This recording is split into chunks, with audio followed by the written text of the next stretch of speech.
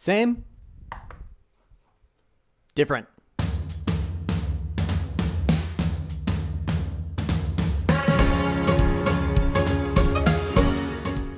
By the time we're done here, we will connect concepts from the two addressing worlds, IPv4 and IPv6.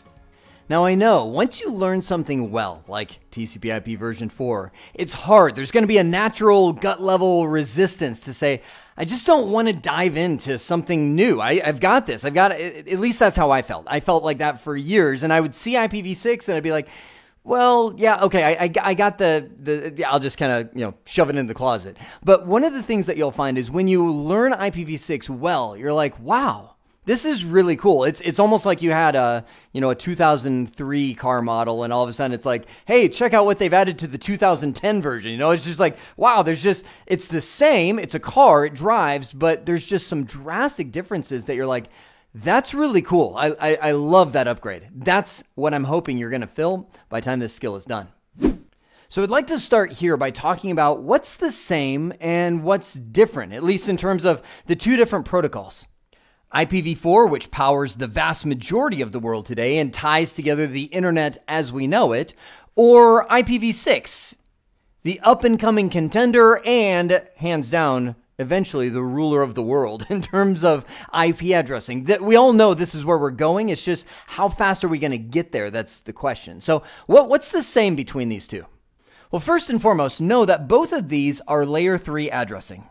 We're looking at our networks and we have to build a roadmap of what these networks look like. And we do that by identifying, I guess you could call them the street names, the subnets that we're going to deploy at each one of them. I'll just be lazy right now and give an example, 10.1.2.0, et cetera, et cetera. And we know that in this IPv4 world, we have a limitation of around 4 billion addresses or so. And now that's a gross overestimation because we know that, for instance, on the internet, private IP addresses don't work. There's a whole chunk of Class D, Class A. I mean, there's just all kinds of addresses that we can't use. So we know that we would have a major shortage if we actually had to use all of those. Well, in the IPv6 world, we have addresses that are extraordinarily longer, as in so much longer that I don't want to write them as I'm talking because it would be a mess. But hang on, let me pause. I'll put an example of one of them right below Arizona. And there. Oh, subnet mask. There we go.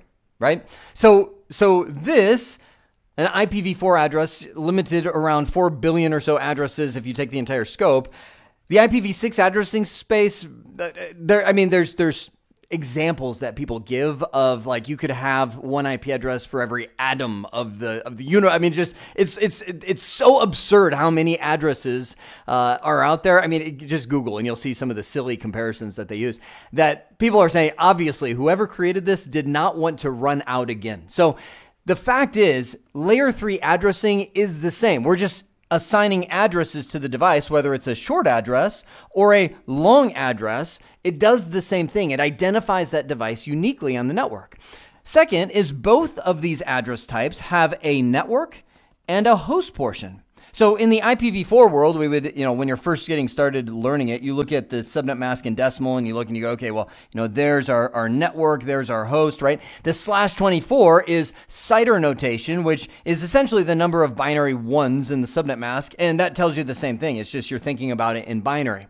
Well, in the IPv6 world, we only have CIDR notation for the subnet mask. Each one of these, we'll call them hextets, which is what Wikipedia has coined as the unofficial word for each one of these. You remember in IPv4, we called these octets. And the reason why is because oct means 8 binary digits. Well, hextets doesn't really mean anything. It's just a fun word because we're now using hexadecimal, and each one of these have 16 binary bits that are inside of it. This is how we've moved from a 32 to a 128-bit address. And I'm starting to get into the differences a little bit. I don't mean to right now, but the main thing I wanted to show you is that the subnet mask does the same thing. It's just when I see for instance, /24, I would look and I go 16, 32, 48, 64. Okay. Boom, right there. That's where my dividing line goes in. This represents the network, this represents the host, and it functions exactly the same. The hosts still use that subnet mask to make decisions. That's how the computer looks and goes, okay, I'm trying to access this address. Is it on my network or off my network? Well, in IPv4, IPv6, it's exactly the same. You're going to say, oh, the first number of bits are exactly the same in this address, so it must be on my network. Or, oh no, they're different, so it must be off my network. I need to go to my default gateway. Those kind of concepts are still the same. The last thing I would say that's primarily the same is they both link to layer 4 protocols.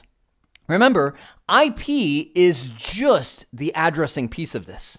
That's it. It designs the network. It assigns each device a unique address. But in order to get other functionality like port numbers and what applications are accessing what, it still relies on TCP and UDP.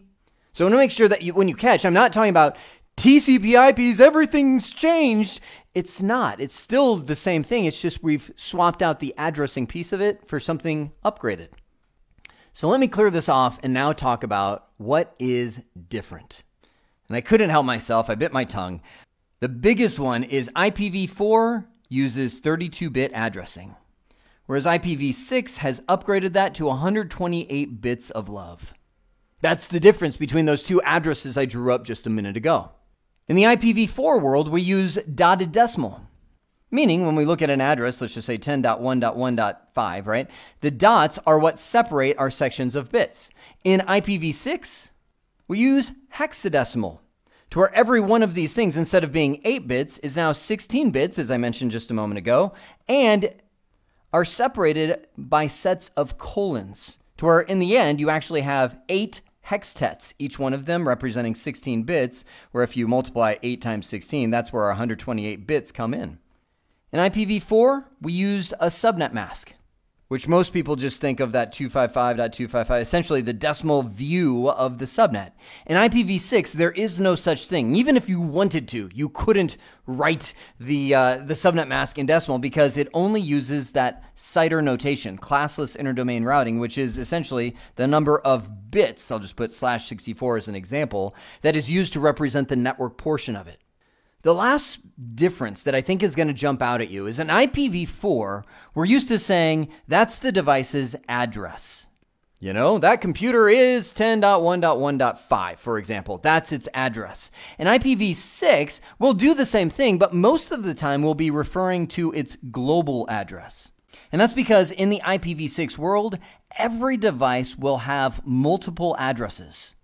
The global address is the closest one that we have nowadays to say, yes, quote unquote, that's a public IP address. And by the way, that's news for you. In the IPv6 world, everything gets a global address. Everything has a public address. Remember in the IPv4 world, we had private addresses, right? And we do still have private addresses in the IPv6 world, but people are like, do we really need those? Matter of fact, there was a big debate, like, let's remove that from the RF. Let's put it back in the state. Like, people are fighting, and still to this day, people fight. Do we use private addresses? The overwhelming feeling is no, because if you use private addresses, then you're back into the world of NAT, Network Address Translation, which was a band-aid to try and sustain IPv4 even longer.